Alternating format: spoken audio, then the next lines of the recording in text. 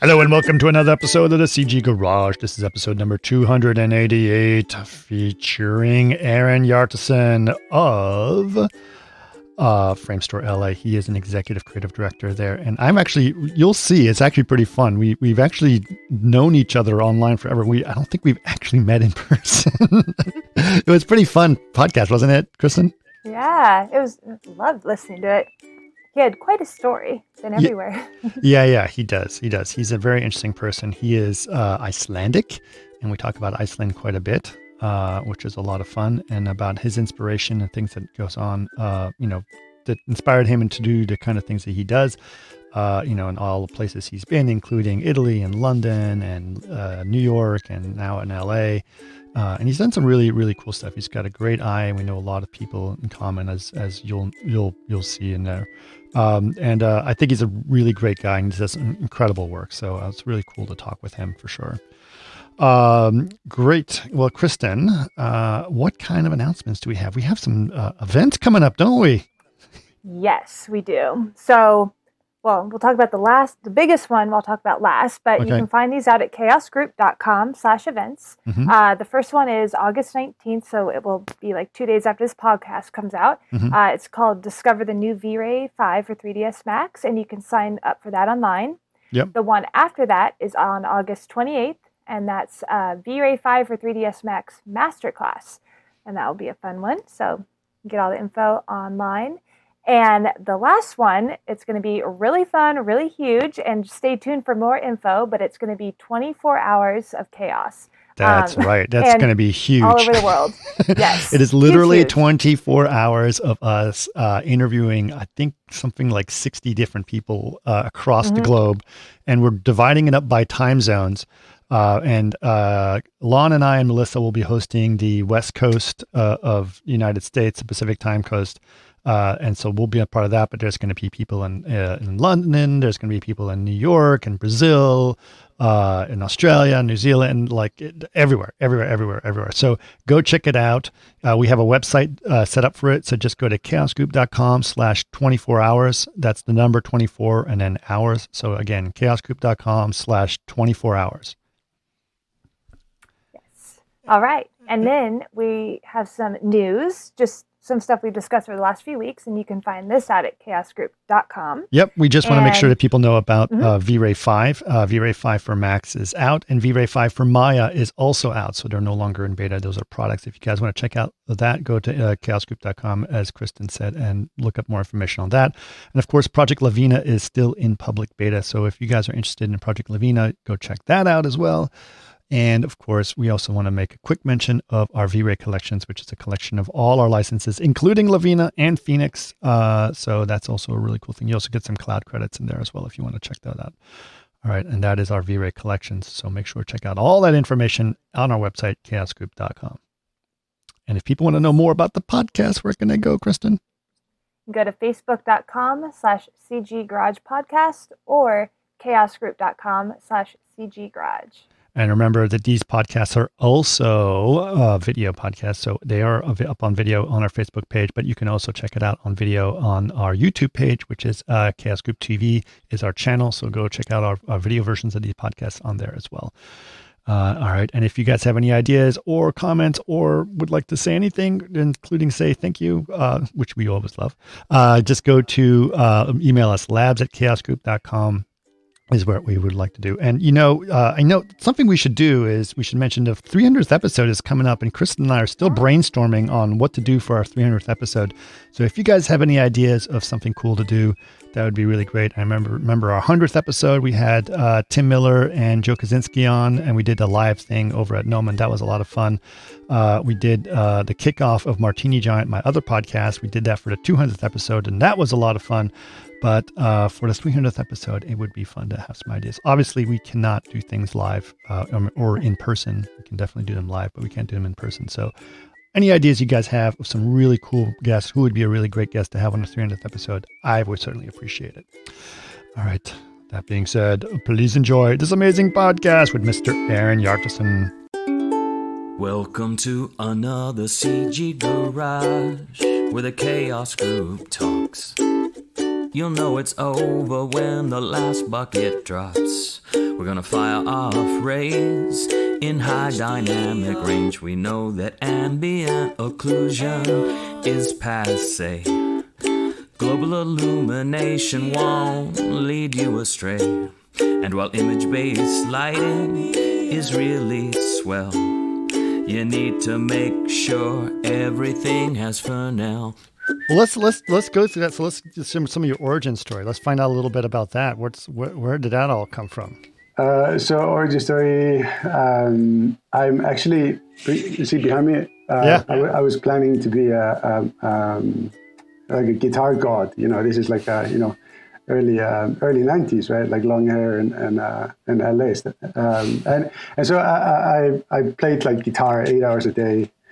12 hours a day, just like totally, totally dedicated. Mm-hmm. And then applied for music school. So I'm originally from Iceland.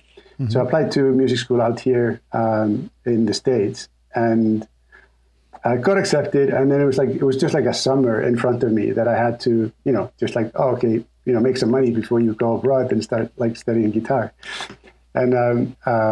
And a friend of mine, a bunch of friends of mine, actually, they had bought, this is what, 1990, 1991 maybe. They had bought, like, there was a 3D program from, I think it was Bell Labs or AT&T Labs or something like that. It was, it's called Topaz, like super rudimentary 3D graphics. And so they had bought it, as well as it was called an AT Vista card. And a DiaQuest controller to control like videos and stuff. And so I needed a summer job, and they bought this thing, and nobody knew how to use it. Right? Nobody knew. I was like, we have a really cool 3D system, but nobody kind of had any idea of how to actually make it work. So they're kind of like, oh, do you want to come and hang out and like figure this stuff out? Right. So I went there.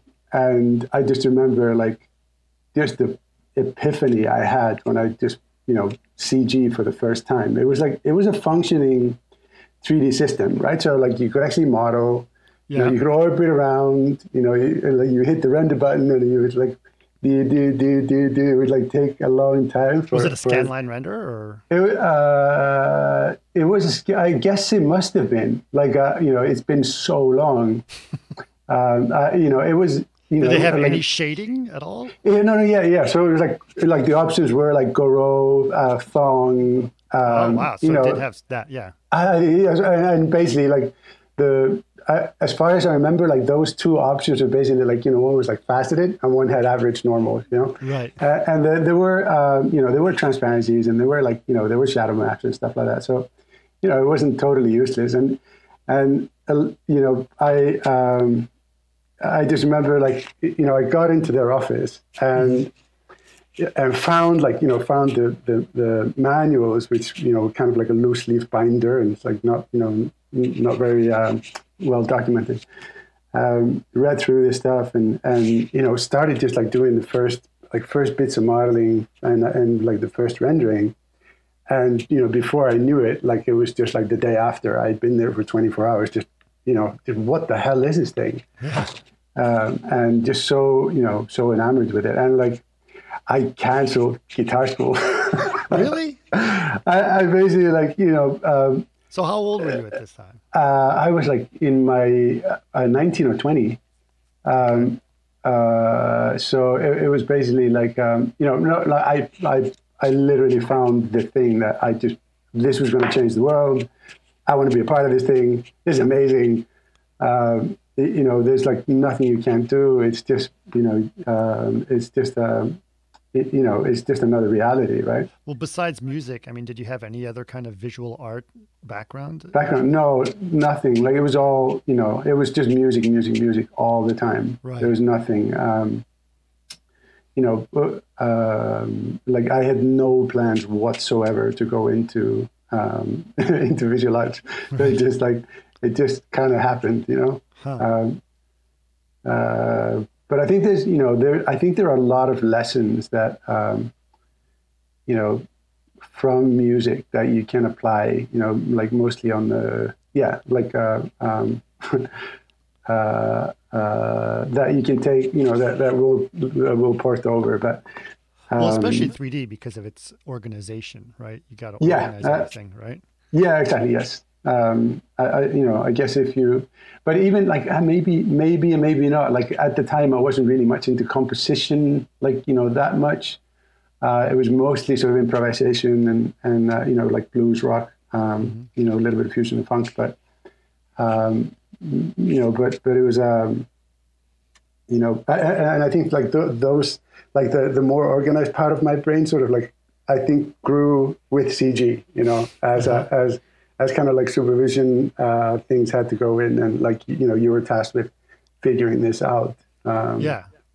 So but that's sort of the origin story. So like and it was kind of it was an amazing time, I guess, to enter the industry because we were literally 4 guys there. Like and where were you at this time? This is in Iceland, in Reykjavik. Still right? in Iceland. Okay. Yeah.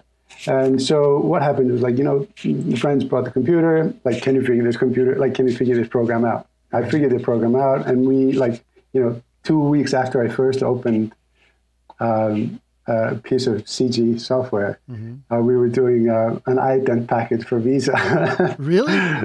Yeah. Which is like, oh my God, how do we do this? But it's sort of like Iceland was like kind of like it's like the training wheels, right? So it's a small market, and like it wasn't like Visa like international. It was like the local Visa franchise, Well, I loved Iceland. I was there last summer, actually. Yeah. Oh, really? Yeah. That's amazing. Like, I mean, it's gone from being like this total backwater that nobody wanted to come to like, right. It's like it's on the bucket list for almost everyone to actually go at least once in their life. Oh, yeah. But it's, it's a beautiful place. Like, I couldn't wait to get out of there when I lived there. And then you go out into the big world and you travel a little bit and you get to see the world. And then, you come back and you realize what an amazing place this is. Like, well, there's no place like it on the planet. So when you live there, you don't realize how unique it is, right? Oh yeah, absolutely. Oh man, the weather sucks. That's sort of like, you kind of take it for granted. But then like, you go out and, you see, you kind of like just see the rest of the world. And it's like, it is just such a unique place, like geologically speaking. And it's, I think, like culturally as well, I think there's, there are a lot of good things about the place, because it's sort of like there's an interesting mix of, like European culture, American culture, the politics, I think is more or less a healthy mix of kind of left and right, sort of meet somewhere in the middle. Mm-hmm. So there's, there's a lot of, and obviously it's a tiny, there's a tiny population as well, with fairly rich in resources, which they've discovered now. Like it took a while to figure out, like, can you, like 100 years ago, all that geothermal energy was just a nuisance, right? It would just kill people. Yeah. so like, like modern engineering, you figure out actually, okay, we can harness this thing, make it, generate electricity and heat, and do, agriculture and all kinds of stuff that, it, like, wouldn't really be like possible at that latitude. Yeah. So 28 volcanoes in the country. I actually, like, I don't have the actual figure, but that wouldn't surprise me at all. Yeah, it's kind of insane. There's like lots of them. Yeah, and obviously, like, the tectonic plate are sort of like they split right there. So, ever since I was a kid, it was like, kind of amazing. I was actually, I was driving. I forgot, we were coming from the West Fjords and we were going back towards Reykjavik, and then I see. Basically, I was like, oh my God, that's the tectonic plate, like coming up onto the land. Yeah. Because you can see that shift. And it was like, just very, like, yes, like you can see. And I mean, the island itself, I think, is so young, like geologically speaking. Yeah. That, the wounds are still fresh, in a way. Yeah. It is kind of an amazing place. And I also think, like you said, culturally speaking and artistically speaking, there's a lot to be said there because it's got such a unique perspective on things, right? Yes. Musically, we went to the punk rock museum there, I think. Oh, yeah. Yeah. But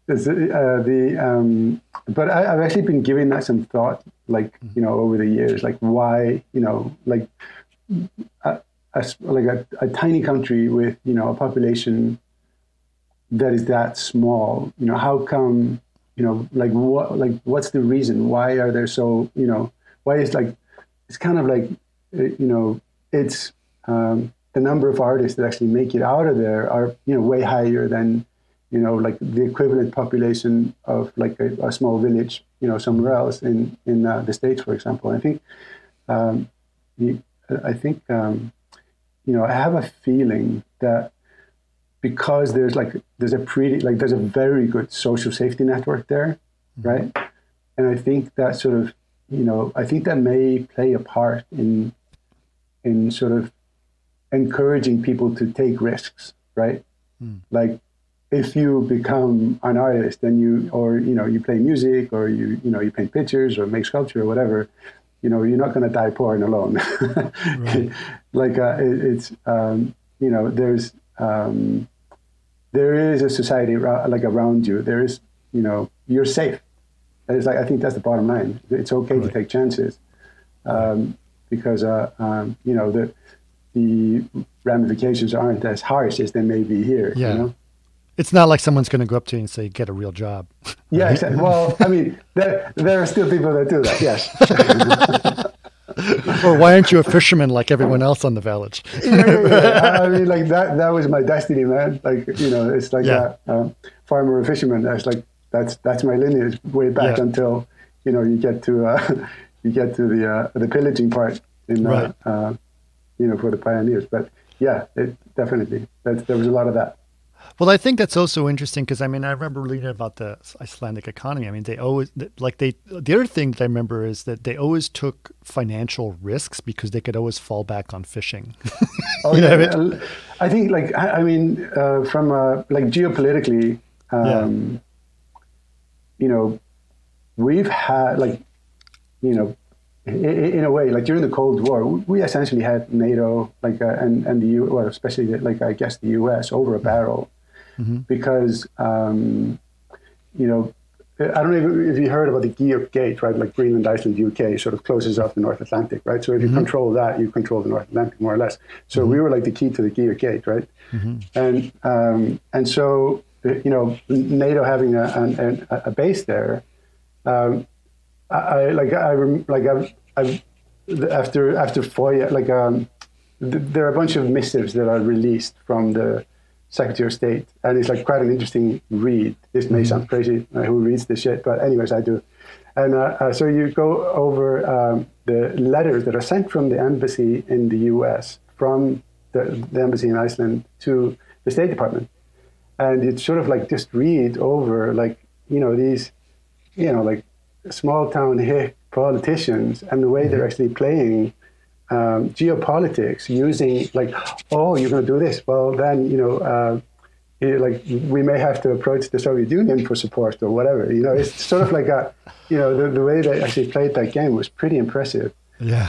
So I think that's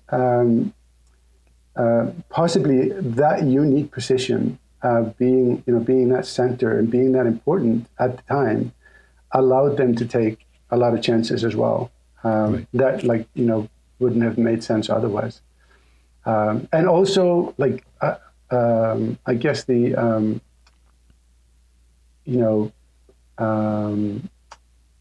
there is this sort of naive sense of this sort of blissful ignorance of our own limits there. If one... That's great. I think it's kind of, it's fantastic until you go into banking.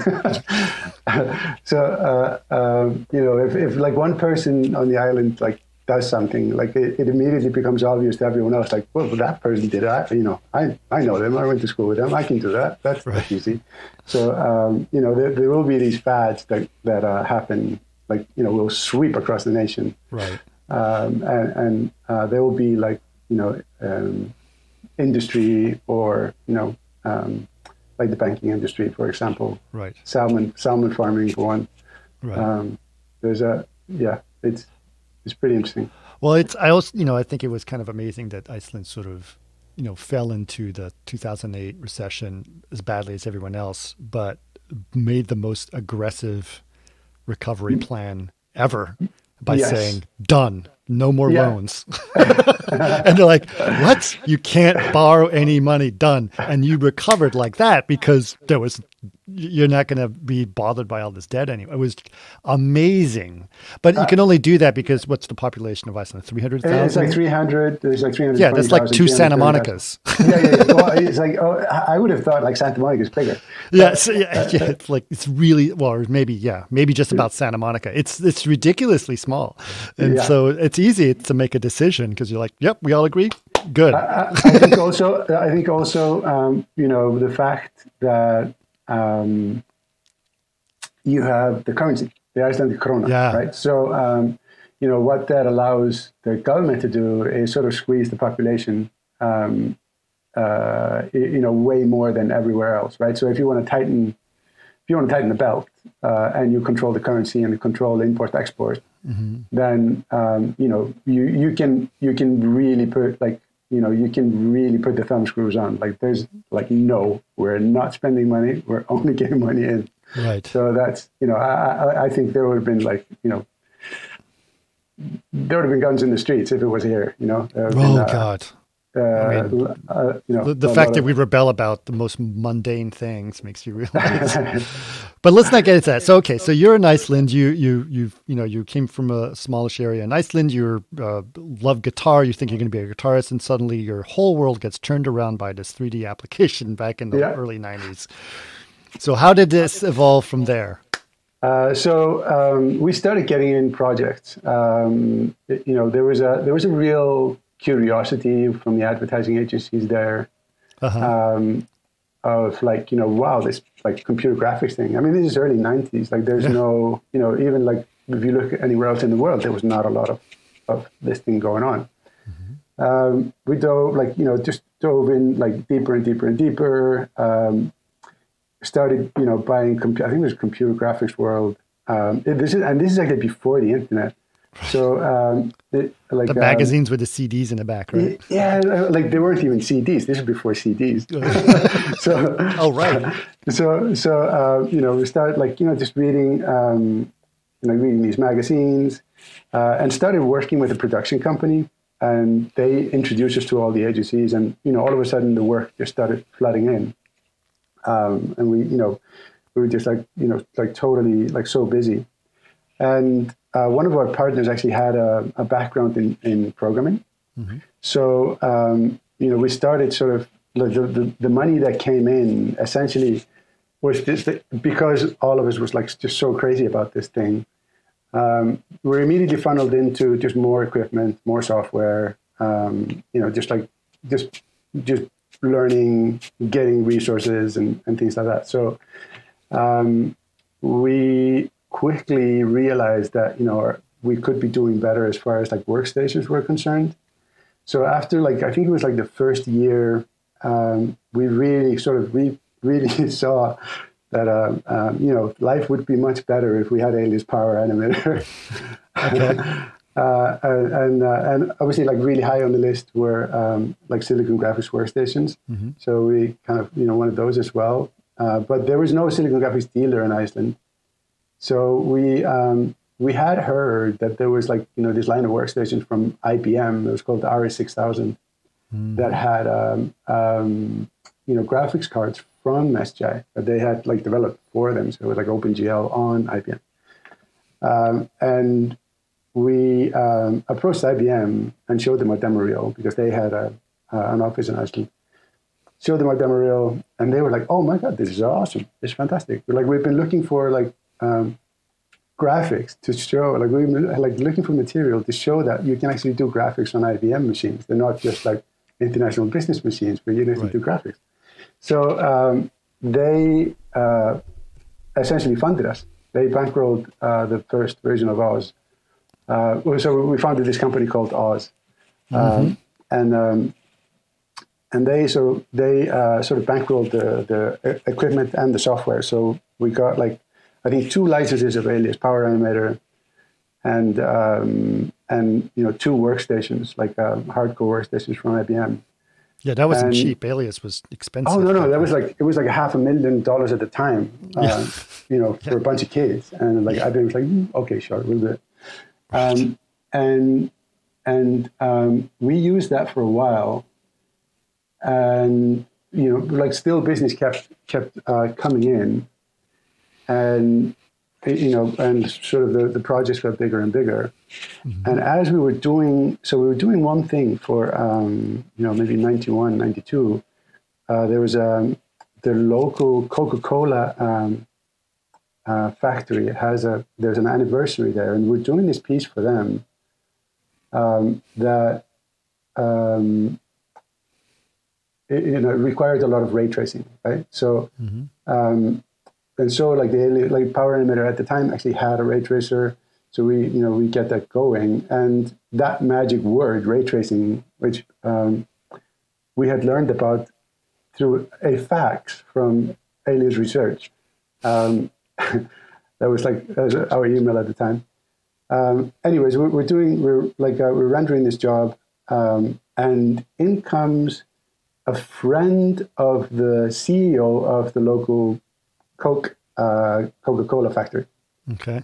And he's like, I hear you guys are doing all these renders, blah, blah, blah, blah. It so happens that I'm making a renderer, and I'd love you guys to, use it. And it's only being used by, BMW, Mercedes-Benz, blah, blah, blah. So I would love for it to be actually used in production. So that person was actually Rolf Herken, who actually was the founder of Mental Images. Yeah. So he has, at least had back then, I don't know if he still does, had a summer house up in the west of Iceland. And he would come there to just sort of meditate almost for 2 weeks a year. Yeah. Ground himself. And gave us licenses for Mental Ray. Mm-hmm. And gave us the, and also, hey guys, it so happens that you can develop your own shaders for this thing, right? Right. So we started developing shaders for Mental Ray. Eventually, that turned into Softimage. Right. Sort of when they adopted it, they kind of needed a library of shaders that would sort of match what Alias Power Animator had at the time, or Alias had at the time, right, like their renderer. So it sort of became, okay, here are the SIGGRAPH papers for, the natural phenomena that was in Alias. Mm-hmm. And so we got the deal then to develop the shader package for Softimage. For Softimage, yeah. So when they actually brought in Mental Ray, that was Oz had developed the shader package. So all the shaders that you were using in Softimage with Mental Ray were from us. Wow. Some tiny little company way up north in Iceland because of because of some friendship with this CEO knew that CEO that you can't buy the office and right. Looking at these nice computers that the boys had. So that sort of kept going, and there came sort of a point in my existence where I was kind of the only. There were 2 artists there, myself and Davi, and there came a point where I kind of I really didn't want to be the one that knew the most in the country about what we were doing. Mm-hmm. So I kind of really wanted, to go out in the world and, take part in bigger productions. Right. And so this opportunity came from Italy. And I just one day jumped in a plane and said goodbye to everyone in Iceland and flew to Italy. And I worked at a company called Frame by Frame, which is still running there. And then from there, I flew over to London, and we actually started a dev company there that we were developing custom solutions for for all kinds of productions. And then from there, one of our custom solutions, I started working with the mill in London, and I kind of had to come with the custom solution as sort of the guy who operated the software. So that turned into kind of a permalance type of gig. Right. So I was working there for the longest time, bouncing around, mostly at the mill, but then freelancing around in London, MPC, Glassworks. And then, when it came 2000, I moved to New York, and I set up.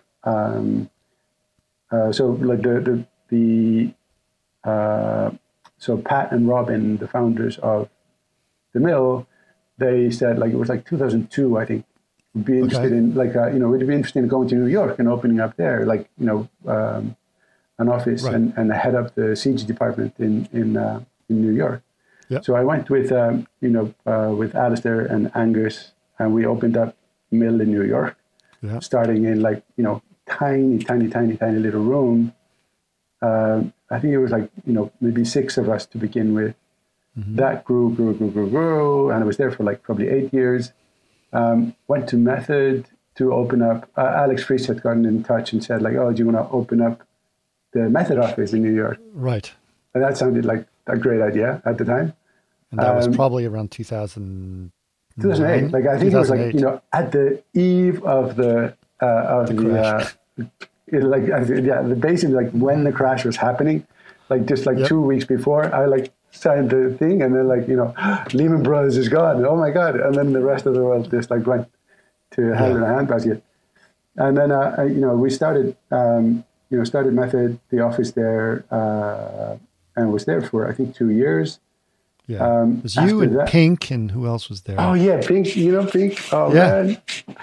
I hear from him every now and again. I love that guy. And Matt Hackett was there as well. Matt Hackett. And so I worked with Matt Hackett at DD. He was the animation supervisor on one of the animation leads, at least, on iRobot, I believe. Yes, for sure. So yeah, Matt's a great guy. Really. I hear from him quite frequently. Just last, I have a message still. I need to get back to him. Right. But I think I remember it was cool because I had just started at Method as well. I had just started, and they were like, okay, we're starting our New York office, Alex Farish, and just hired me and was like, we're going to start this new thing. Let's get some CG cars going, because that's one of the reasons they hired me at a time. And then so I was working with Matt and Pink, because they were going to help us with this car commercial, and I was talking to you about. So it was really this interesting relationship that we had. Over the phone. We talk to each other every week, I think, at least. Yeah. Yeah. I think that was a sort of, I think that was a part of the magic at the time was let's do video conferences a lot. Yeah. And we did. And I think actually that was one of the parts that was working well was that part, just actually, seeing people's faces and talking to them on camera. That's I remember first time I met Janelle Croshaw, who was a comp soup at the time in the LA office. We worked on this job together. Just remembering actually it's kind of funny, Pink, Matt, Janelle, all these people have just become fixtures. Sort of important figures in your life, but it was a relatively short stint. I mean, usually it's, when I go somewhere, I stay there for quite a while. Right. So Method was an unusually short stint, but you made there were a lot of good people there, lots of good people. Well, I think that's the thing. When you're starting an office, you kind of have this intense moment, and you get to know people. Oh man! Yeah. I think actually that's one of the things that that I love is really from the first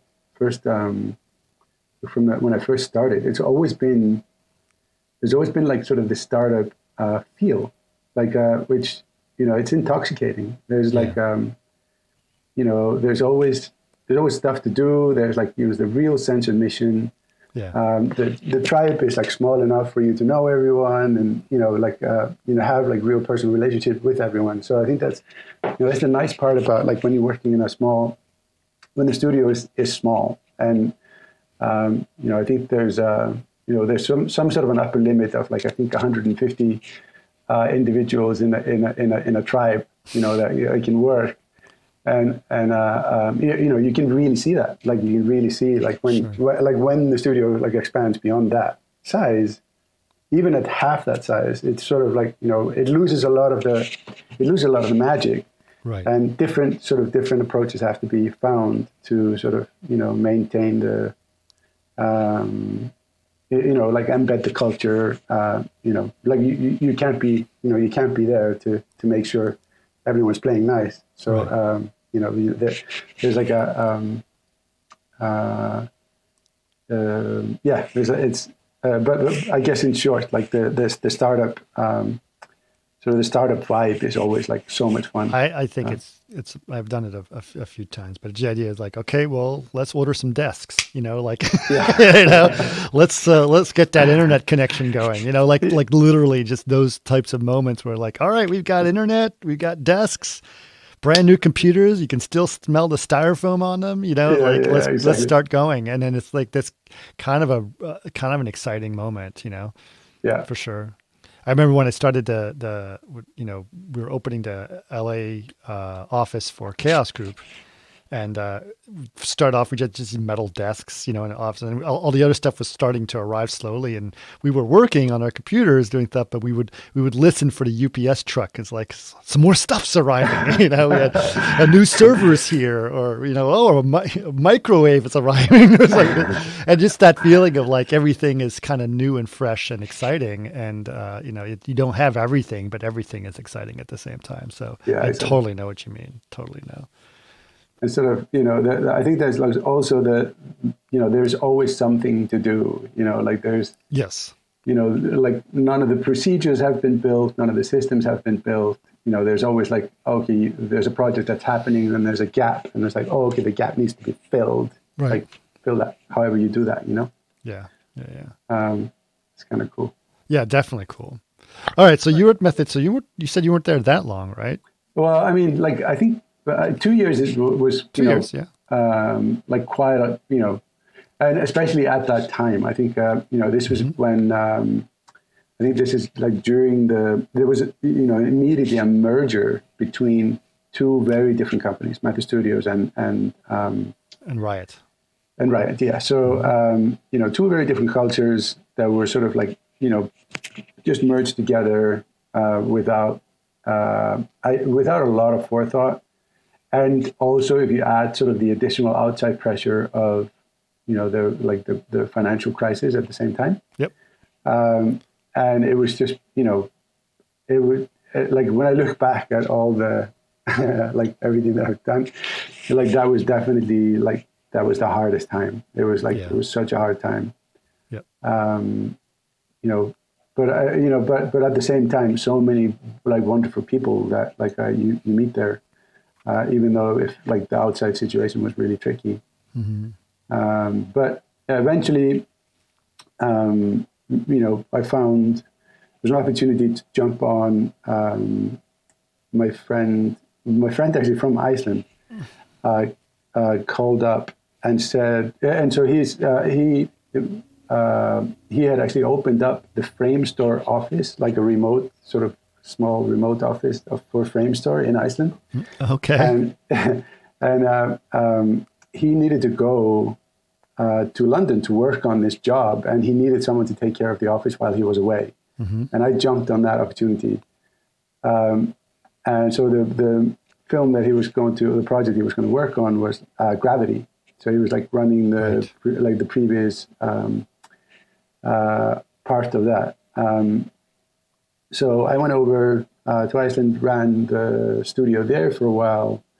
Didn't Janelle go there too? Oh yeah. So like I basically like I nabbed her come work with us. So basically that was so about a year, well maybe half a year after I got there. Yeah. A feature got greenlit that one of our friends, old drinking buddies from Iceland, made it big in Hollywood. Got like a feature greenlit. So I had to fly out to New Orleans to shoot it. So we were like in Louisiana shooting that film. Which film was it? It's called Contraband. It was like Mark Wahlberg and Kate Beckinsale and stuff like that. There was a remake of a film that the director had done in Icelandic before. Okay. So basically go there, do the shoot, and it was sort of like we needed a comp supervisor to help us out and run the project. And like I'd worked with Janelle, and just like first thing that I thought about was like, be awesome if Janelle would join us. She came over, and I she had a really good time there. Like the crew was great, the spirit was great. It was a hard job, like we had like I can't remember how many shots, like loads of shots, tight budget, but it was like just like always, like working with Janelle was like so like a great spirit. Like just can-do attitude and just like steamroll through everything and just swept the crew along with her. So that job was like went really well.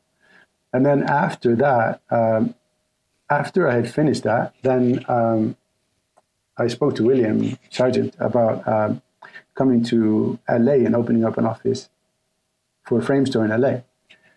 So I went over there. Came over here. And then like the second Hollywood film for my old drinking buddy came up, and so she became the VFX supervisor on that show, which was I can't remember what it was called. Was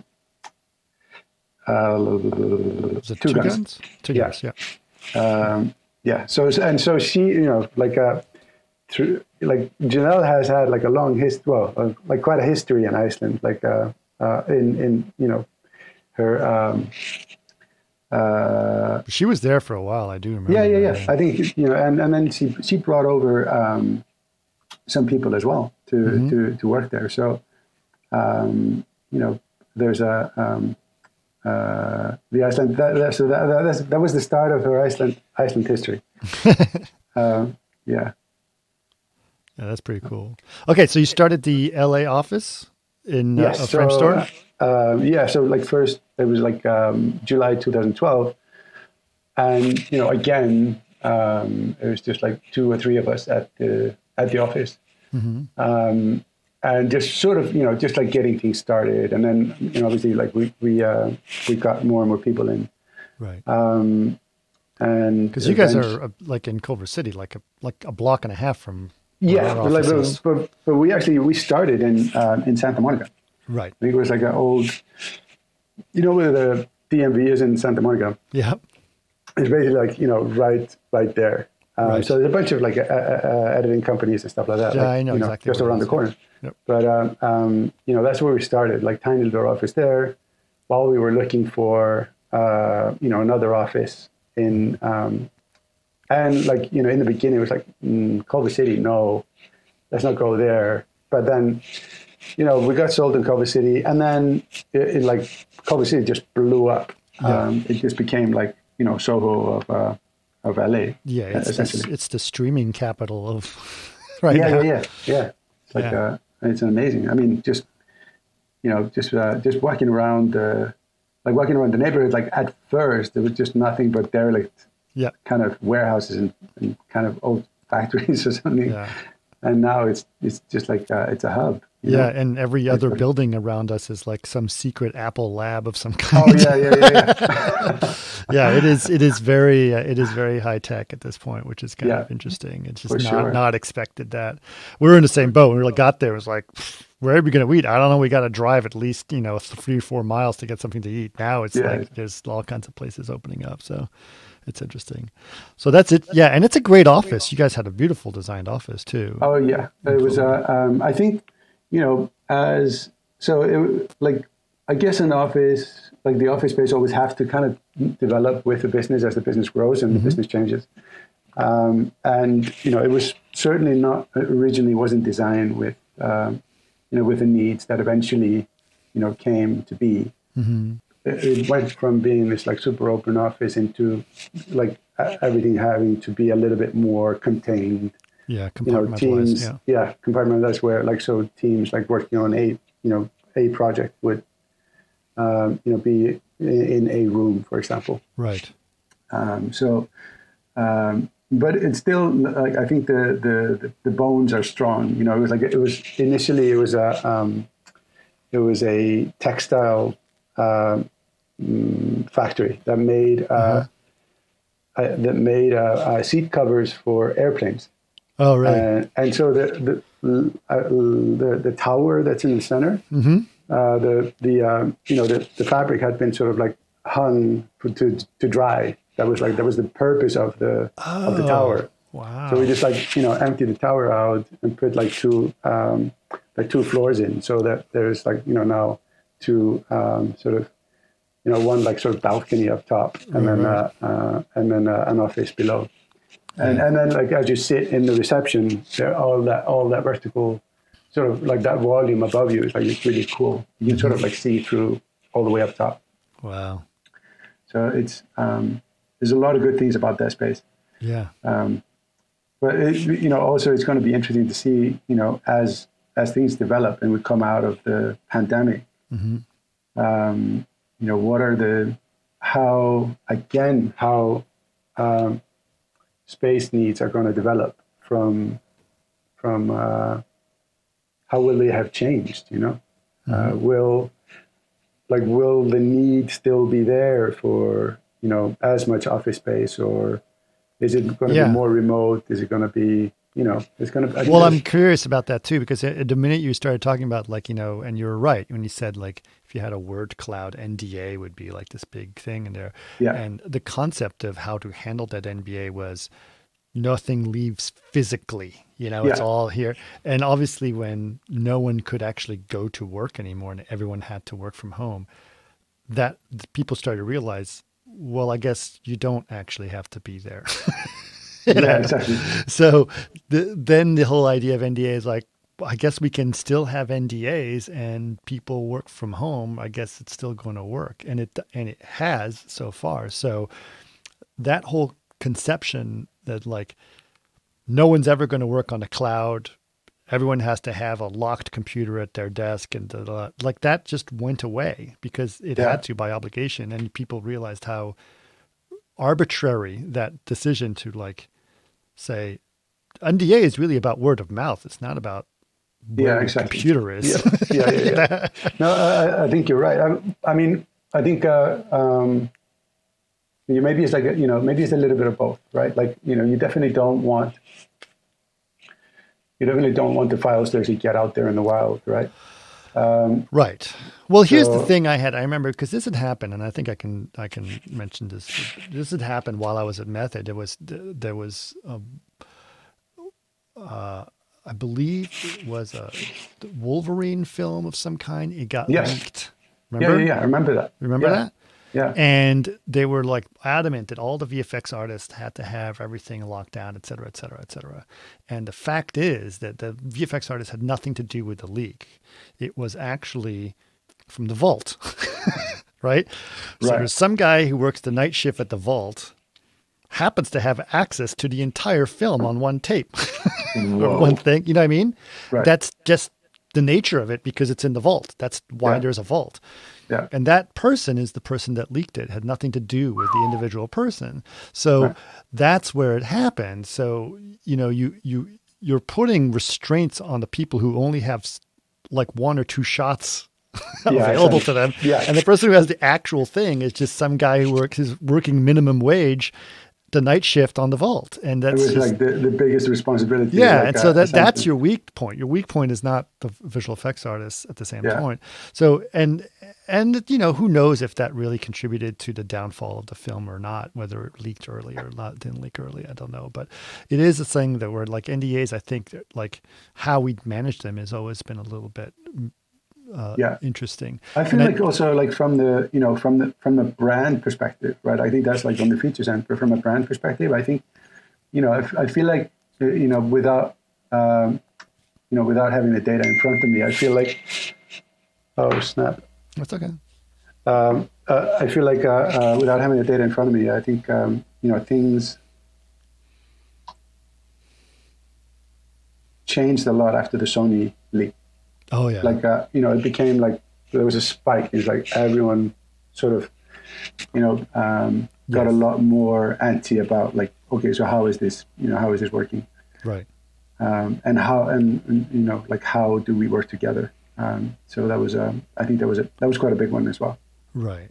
I mean, especially from the executive's point of view, because there was a lot of embarrassment that was exposed, for sure. Right? So that was something that was, I think, a big point of that. I mean, I was, my data was leaked thanks to the Sony leak, so it was not a pleasant thing. Oh my God! But yeah, we live in that world, unfortunately. Yeah, exactly. But I think you're right. I mean, what is your thoughts? I mean, there's a lot of I'm not necessarily hearing it so much in the visual effects world or in the entertainment world, but there's a lot of studio or a lot of businesses out there that are now like, you know what? Keep working from home. you know? No, I think it just depends on like who owns the IP. If they're, right. and like the size of the legal department. Mm-hmm. I think. But there's but my point being is like, you haven't proven an argument that me working from home is actually harmful, because we know it's not. People are working on big films from home. Right now. Yeah, for sure. I think, but I think there's more to it than just the features end, right? So, from a brand point of view, like leaks, like certain leaks for certain brands can actually, they have the potential to shift stock prices, right? Sure. So there's like serious ramifications if that happens. Mm-hmm.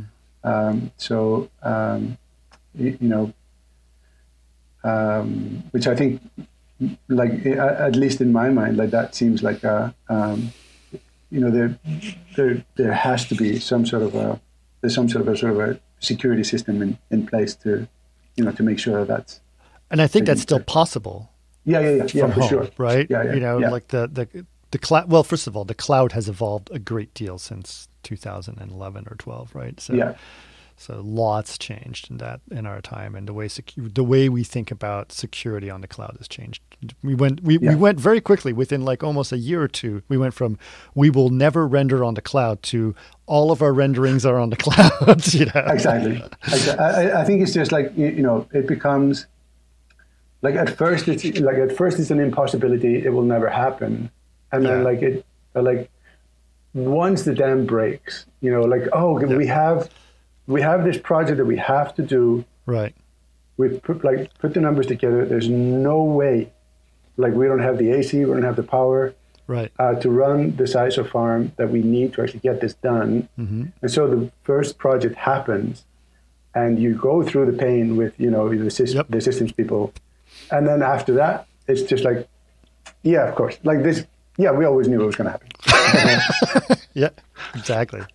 I think it's really interesting. I think it's really interesting that that shift in mind's like, oh yeah, I guess this is fine. Great. Oh, and look how much faster we got everything. I think it's just inertia. Like there's just there's like we've always done things a certain way. There's procedure, right? Mm-hmm. You do it and procedure gets it becomes just this sort of thing that's really hard to break down. Right. Sometimes it's good, sometimes really bad. Right. When it's obvious, like things need to change, and I think that's one of those things, right? And obviously, like when something like COVID happens, yes, that's that just smashes that that mass. Like it's just like, no, those arguments don't apply anymore. Like exactly. You have to do better. Like that. No. Like we can do that job. We can do that project. Yeah. Yeah, and I think it's very, I mean, I don't exactly know how the post-2020 world is going to look like, on the entertainment side of things, or on the creative side of things. But I do know that there's right now a lot of people sitting at home coming up with some amazing ideas. Oh yeah, for sure. And so there's going to be a boom, I really think, of really amazing stuff that's going to come out, which I think is going to be extremely refreshing for people.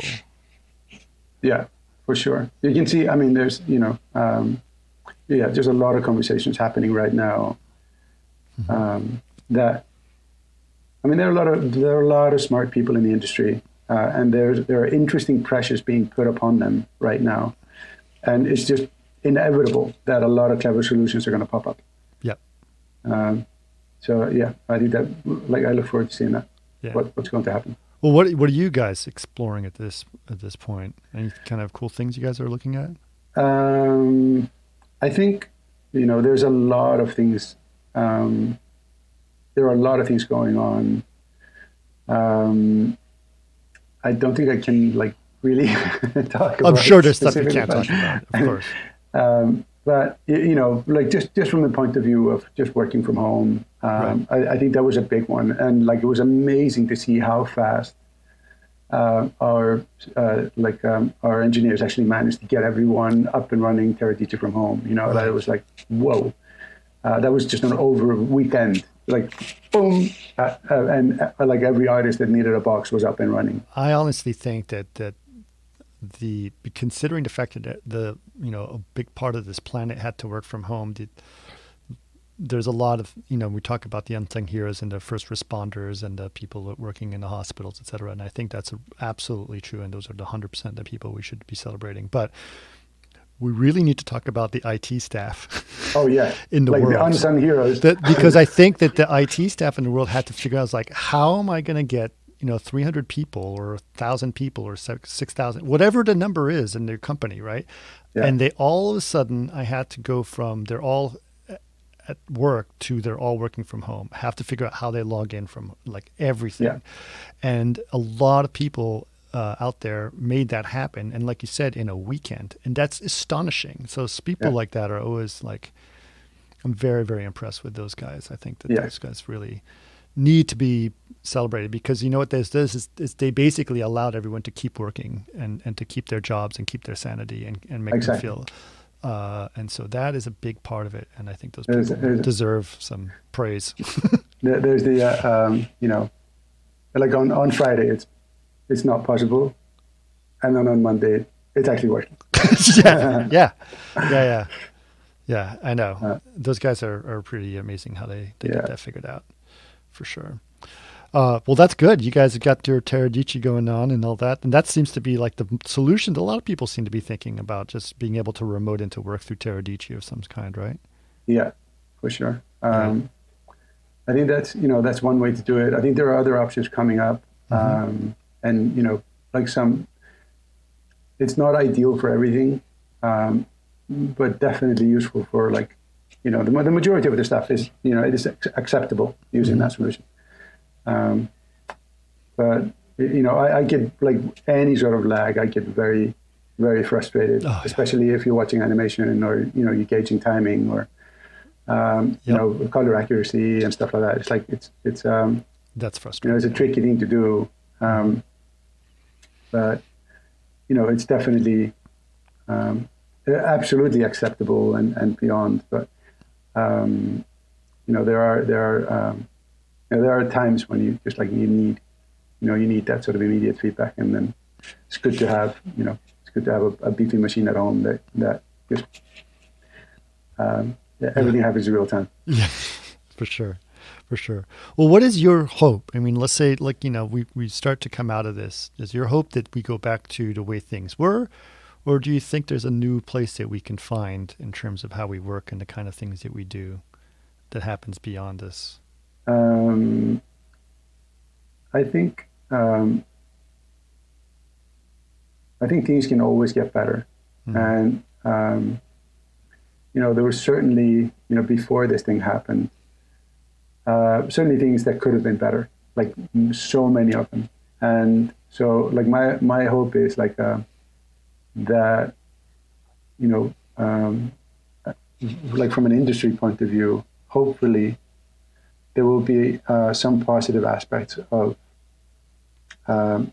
things that we used to do, things that like we used to do a certain way. We understand that doesn't really apply anymore. So I like in the best scenario, that would lead to like improved lifestyle for artists, better way of life, possibly like so many international artists that like, live like where, where the server is. It would be, like better for them to live like where their family is. Right. So, let's hope some good will come of it. Obviously a lot of, there's so many challenges right now. And like, we don't really see through to the end quite yet, from like, at least within here, like within the States. I think there's a ways to go still, right, until this is under control. So I guess, but hopefully, yeah. Like I'm optimistic that it will once we get through to the other side, that a lot of things are going to improve. Yeah, I'm hoping too. I'm hoping that like you said, we don't.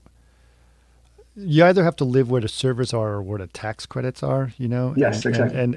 And I hope that both of those things become obvious that that's not the case. You can live where you want to live, and you can work where you want to work. And it's not, be nice living in Iceland. Or maybe just the summers in Iceland, the summers are great. Like, So the days are a little short in the winter for my liking. But, the days are a little long in the summer. Oh man, endless days and endless nights, man. It's like, crazy. We were there I guess it was early June, and it was like, my God, the sun never sets. It keeps going. Yeah. It's just like, it's kind of like this. It dips. Yeah.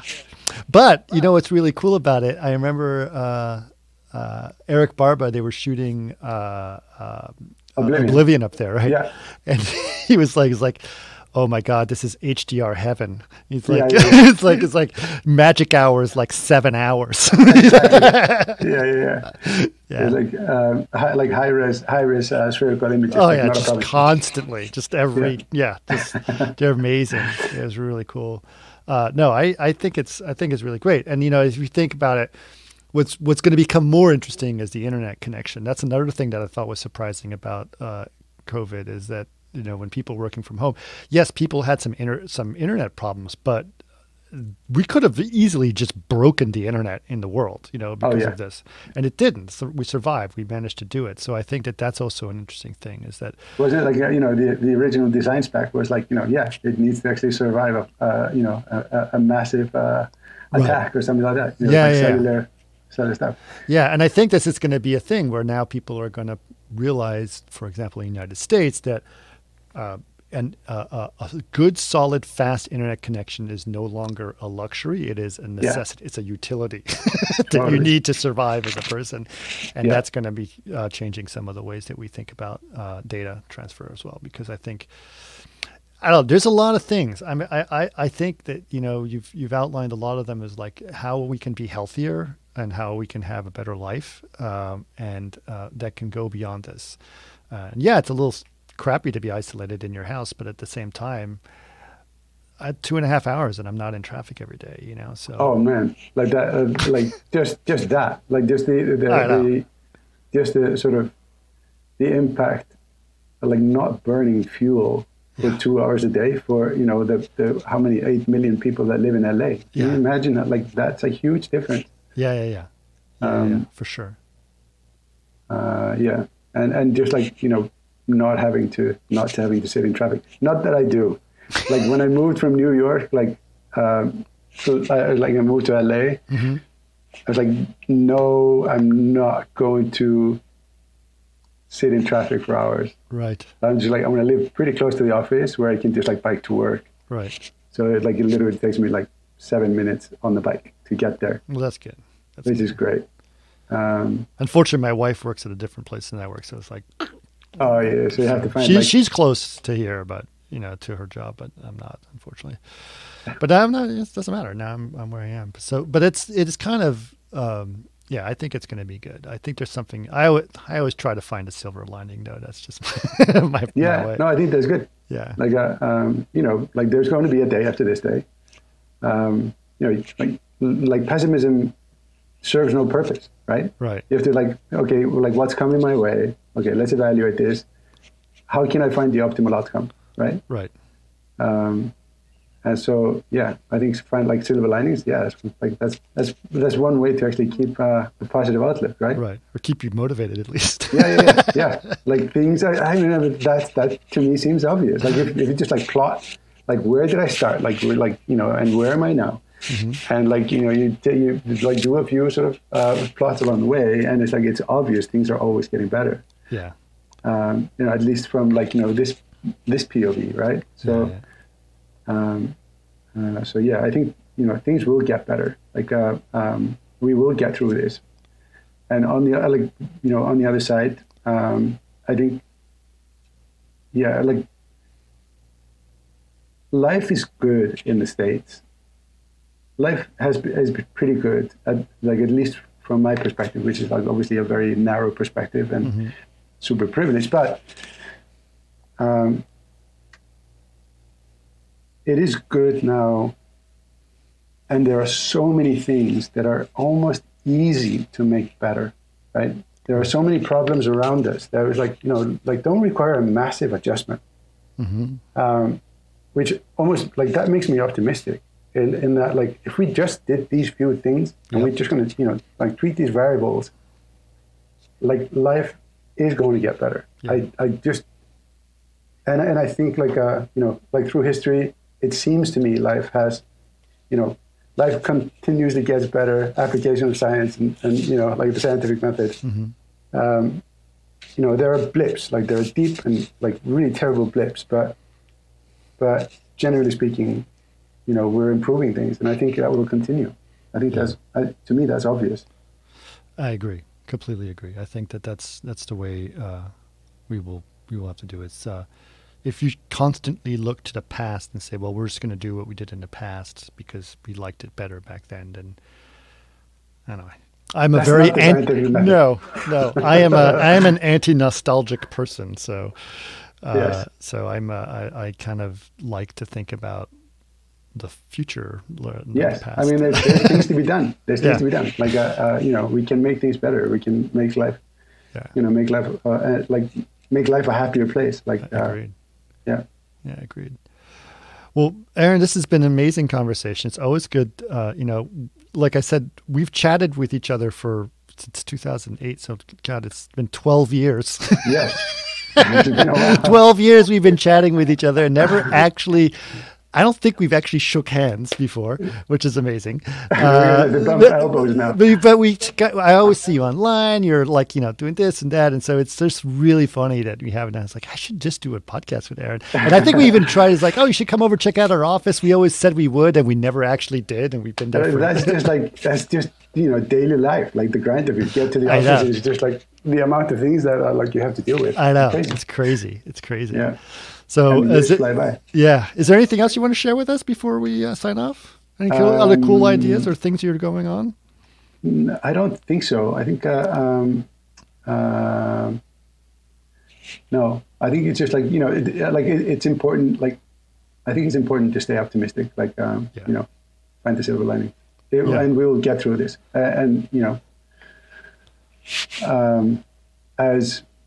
As frustrating as it is to watch the situation right now, I think, a few months down the line, hopefully we'll be. I said that a few months ago.